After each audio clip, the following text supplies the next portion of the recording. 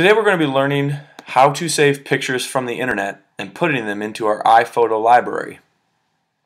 So from our student page, if you scroll down to the bottom of the elementary links, we want to be going to Pictures for Learning. So it starts with a P, so go down to where the websites that begin with a P are located, and I'll zoom in for you to see.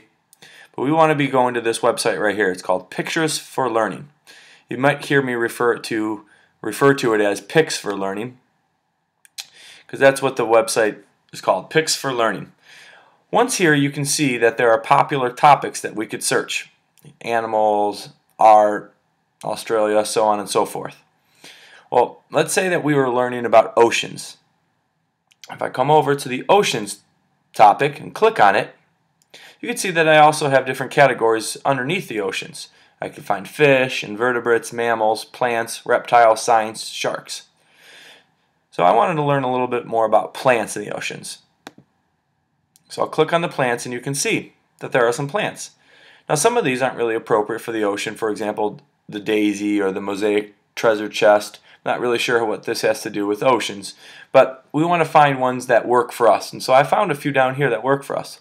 Kelp. So let's click on this picture right here. Now I could download the image and it would go to my downloads file, but I'd like for us to save our image to our iPhoto library. I think that would be the easiest for us to locate. In order to save this picture to the iPhoto library, we need to press the control button and click on our trackpad. So the control button is located to the left of the space bar. The space bar is the long rectangle underneath the letter B.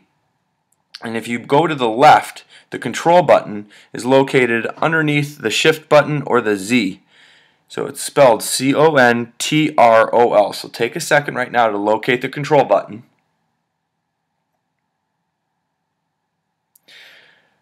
Alright, if you're having trouble, you can ask a partner later on where the control button is, or ask the teacher.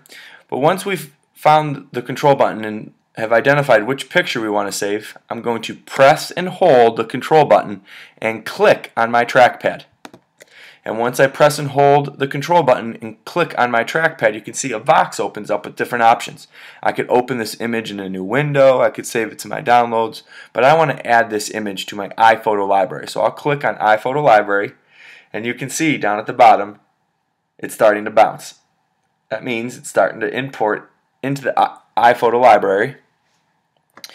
Please be patient when you see the color wheel spinning. It means it's loading in, and sure enough, under my last import, you will see that picture of the kelp.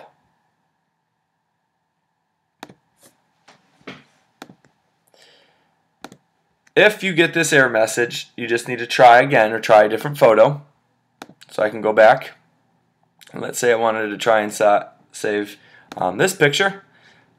Once again, I'll press and hold control, click, and add image to iPhoto library.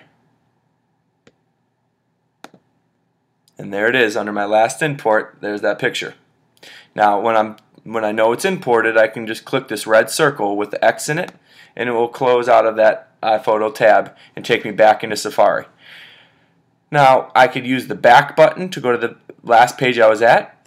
I could go under different categories. I could also go to the home button. So if I click home, it will take me home. There's also a search bar.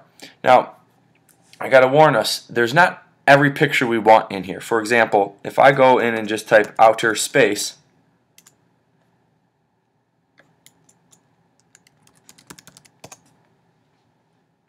you will see that no images were found for the search. But if I be more specific and I type in Jupiter,